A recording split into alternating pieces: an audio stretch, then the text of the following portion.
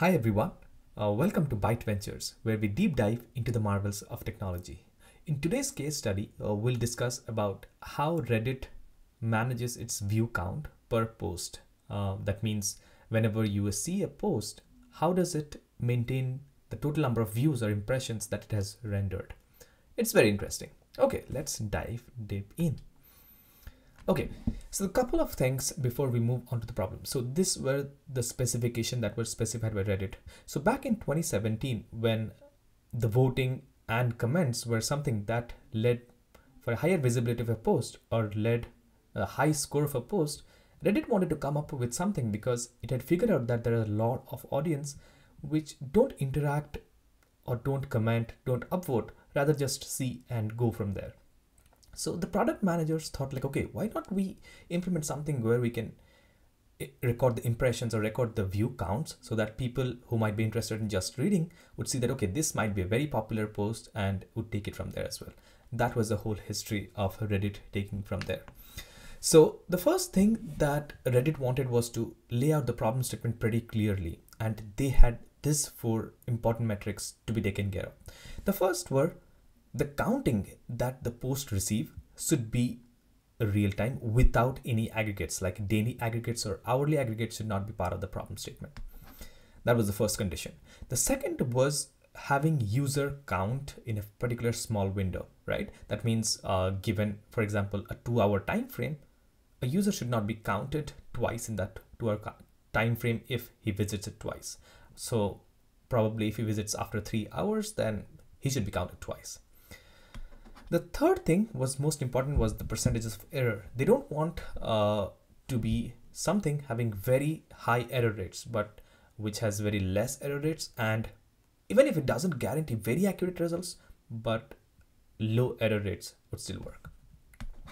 And the fourth was running at production scale without much latency. That was the concern, like because they have huge system which can scale up to like millions and billions of views in a very short and particular time frame, they would want them that this feature should be included in that.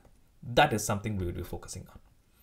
Okay, so before moving forward to that, let's just think that, okay, what might be the solutions for it, right? This is something that the product people, the designers and art thought about it first. Okay, we discussed the problem statement. What should be the solution space looking like? So if you think about this, what could be the data structure that we recently covered and that allows or has all of these features that we just discussed in the past? So if you're thinking about HyperLogLog, then that's right, it's correct. So HyperLogLog is taking care of all of the functionalities that we have. So first, it provides a real-time upgrades without having much aggregations or stuff like that. The second is it provides a unique user count within a short window. And the third thing is it has very less error percentages. So because last time we saw that Reddit implementation, which was producing only 0.81% error rate while identifying unique numbers in 1 billion records, right? That was like very less percentages of error. And the fourth thing was like running at a production scale. What does that mean? That means that it should have high capabilities of handling scale without much latency going on. That was something very, very interesting. And that was easily handled by HLL. So it was running perfectly as a production scale. So considering all of this, then it was a very right choice to go for HyperLogLog or HLL for short. I would rate HLL first, right? So this was the clarity that the team received that, okay, this is something that we want to continue using further and we want to take it forward from this. Okay, after selecting this, what is the next problem statement that comes in, right? So the next problem statement that comes in is selecting the implementation, because as we have thought that HLL is just a probabilistic data structure, right? So there must be many such implementation out there in the world that does this job perfectly fine as per the requirement, right? Folks who are having no clue about HyperLogLog, so this is something we discussed last week, the complete implementation of how things are internally. What are the ways that it achieves such high performance with such less usage of memory and all the stuff.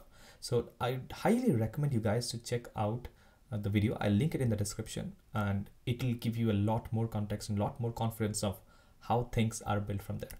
And you'll be able to make a lot of more sense from this video. Then they have this problem statement here. So what is the primary thing that they're looking for? As most of their code base was in Java and Scala, so they were looking specifically for those implementations that were based out of Java or Scala. So they have shortlisted, or these were some of the libraries that caught their eye. The first is Twitter Algebra implementation. This was something they were very interested in because of its popularity, of course. So many of you might be thinking that, okay, the company is named as X, why are you still calling Twitter? So I'm still calling Twitter because it's still reflected under Twitter's GitHub. So I would still go with that name. The second important thing that they got into was the HyperLogLog plus in Streamlib. That was an implementation in Java, and that was also something they got interested in. The third and the final thing that they come across was the Redis HLL implementation.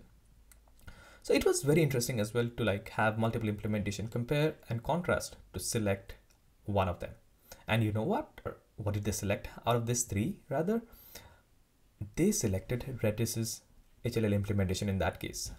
You might be curious, like, okay, why Redis only? Why not Twitter Algebra? Like, because Twitter is also doing things at a lot higher scale, or probably at a similar scale. Then why not this? Pretty interesting. Let's find out. So what can or what are the advantages that were provided by Redis HLL implementation that made them decide that, okay, this is the first thing. Okay. So the first thing was the clear and succinct documentation. The documentation was pretty clear and easy to follow, which allowed them to onboard their features pretty easily on that. Next, the configuration. As it was a very configurable, very easy to manage them. So they were like, okay, let's go forward with this implementation. And the third and the most important thing was the integration, right? So because when they were using the third party's API, it should be very easy without any hassle to integrate the APIs into their workflow, into their big scalable architectures, right? That should not consume a lot of technical effort and should not induce a lot of tech debt. And that integration was flawless and it was pretty smooth. And that led to a huge impact on the decision making. The last and the most important is the performance concern. As Redis has its own server, the compute and the input-output intensity, or the requirement, I would say, were moved to a different server altogether, right? So in that case, they didn't have to care about like, okay, should we have this in our own server or stuff like that? And that's how they migrated this to a different place, and it helped them save a lot of their problems. So now that they have decided Redis HyperLogLog because of these features, let's just see that, okay, what exactly was the architecture after they used the HyperLogLog in their own algorithm. Okay, this was more or less the algorithm that was getting used at Reddit for the whole counting purposes, right? Okay, so for all of their major data pipelines, Reddit was using Kafka. So what exactly is Kafka? So Kafka is an open source streaming service provided by Apache that is very useful for event-driven architecture, right? So that means when someone is pushing the events into one place and someone is consuming from there, then Kafka seems to be a pretty apt choice for that. So when there is a read, or there is a user that is reading a new post, there was an event that was getting fired from the server to something called as event collector server. This was something that was getting fired for that, right? That means each of this view or whatever different kinds of events they have registered, they would get fired as soon as those kind of events occurred in real time. So these events reached the event collector from multiple places, and this event collector server was responsible for batching them and sending them to the Kafka stream that they have here, right? So Kafka is kind of a service that is used. So we would refer as when someone inputs it to Kafka, someone can consume it. So it's kind of a place to hold this records. It's like a dumping ground for these events as well. Okay, so now that Kafka is here, we know that to consume events, we need to have a consumer for us, right? And that is what this Nuzzer is. So Nuzzer is the first Kafka consumer that they have, which was reading events from Kafka. And because someone has to decide, okay, which is a valid count, what is the time frame for that, what is the error percentages, what is the unique IP, or if this is a blacklisted one or not. There were like bunch of rules for that, right? And for that reason, someone has to lay down a list of rules based on which this consumer can say that, okay, this is a valid count event or not. So based on that, the another consumer took a decision of whether to register it as a valid count event or invalid count event, and then push it back into the Kafka with it modifying the event, adding a new field, a new Boolean field rather, whether it is valid or invalid field. So many of you might be thinking like, what exactly the Redis is doing here, right? So what exactly is the Redis? Okay, so the Redis part is very, very interesting because once the Nazar consumer decides that, okay, this is valid or invalid for the reason of analysis at later end, or probably summarization or something, it used this as a store, which kind of used to store the snapshot and stuff like that. So whenever it reduced the reason that, okay, this was the reason why it was being rejected as not a valid view event, it would have registered it there. It kind of stored the snapshot of all of the events that were getting flown through the Nazar consumer. So the Nazar consumer changed the events, pushed it back to Kafka with the modified Boolean field. Now coming to the second and most important part, that was how actually the count was getting registered, how it was getting fulfilled by something called as another consumer. So Abacus here was the second and most important consumer, which was responsible for the counting. So what Abacus did was it was feeding from the events that were output by Nazar that had the Boolean field, or that is deciding that whether this is a valid view event or not. And based on that, it updated Redis and Cassandra. Okay, like why Redis and Cassandra again? Like probably one of them would do, right? Because Redis is a remote dictionary server, right? And it is used to store the key value pair of sorts. And Cassandra is a NoSQL database management system, which allows very high efficient reads and writes, highly scalable, very fault tolerant, easily horizontally scalable and stuff. But why both? Very interesting question. So let's get to this in the next slide. So what they want to do. So here, when we have decided that the second part is the most important part because that is what responsible for the view count, let's dive deep into it. So here was the Kafka cluster, I would say, where the Nazar consumer modified and put events into it. And this was the place from which the Abacus consumer consumed the events from it, right? So what exactly was it doing?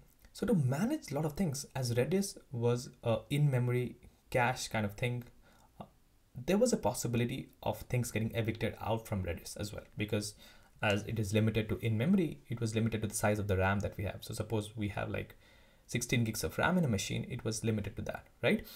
What if there are more number of posts and we need to go beyond 16 gigs of RAM? Then you need a secondary storage for that, right? And that is what we did achieve with Cassandra. So what they checked, so when they got an event, if that was a valid event, if that was an invalid event, they just rejected it right from here.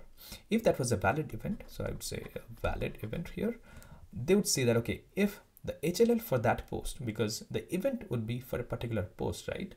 A post has a count, so a count has to be tied up back to a post.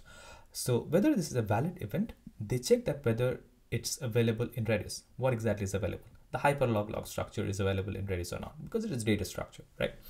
So if it is available, then they just went ahead and updated the HLL count in Redis, right? That was pretty simple. But what if it was no? So if the HLL in Redis was not available, it can be either of two cases, because as we have discussed, Cassandra was used as a storage mechanism for storing all the HLL metadata and stuff like that, which we can fetch later when it was evicted from Redis cache, right? So it can either be not present in Cassandra, that means this is the first time someone is reading a new post, or it is existing in Cassandra and we need to fetch it. So if it is existing in Cassandra, that means it is an older post, it was just evicted from the Redis memory. So what we did is like we retrieved the HLL from the Cassandra and we set it in the HLL in Redis. So HLL in Redis is a very special data structure, but it was implemented as a string type. That's why with the operations of set and get, we could easily serialize and deserialize the HLLs and store it in different servers as well. So that was a lot helpful in achieving this result. So once we received from Cassandra, we updated an HLL. Okay, now if we didn't have that, that means this is the first time someone is reading a post, and that's when we need to create the HLL in Redis as well, right? So this is the path that would follow. Okay, now that we have said something very critical, that after a certain time frame, the cache gets evicted, and that's when we need to take a call that, okay, we need to store this in somewhere. And as per the Reddit team, they decided that this should go in Cassandra. Okay, so but if we just push out events to Cassandra, that would create a huge load on the Cassandra clusters as well, right? So what they did is very, very interesting. They did a very smart approach of batching the right requests together. So they did take a 10 seconds time frame on which they just took that, okay, whatever request that we have, we'll just dump it together as a batch into Cassandra. And that's what they achieved. So this created a very efficient cycle for managing their whole structures. They don't want to now create any push kind of event. Now that they're time-based, each 10 seconds there will be a batch write to Cassandra, and that would help them store this for a longer time. As Cassandra was very effective in reading and writing queries, it would make the latencies pretty small, and it would increase the throughput without affecting a lot of the operations here, right? And yeah, by this way, they could just achieve whatever they wanted. That, okay, this is very interesting, and they would just go back to that, right? So if we come back to this diagram, so now that we have proper, pretty clear understanding of how things work. So here we have that the Nazar consumer made the first filter, considered this as the store for the historic operation, that, okay, this did this. Then we have it inputted into Kafka, and this whole part was responsible for the counting mechanism, right? So yeah, that's all, guys, and that's all for today. And I hope you like this video. I would attach all of the reference documents, the research articles that I have done in the description. Please feel free to read them and ask me any questions in the comment section. I hope you liked the video, and let me know if you have any feedbacks for that stuff. Otherwise, that's all for today, guys. Have a nice day, and see you in the next one.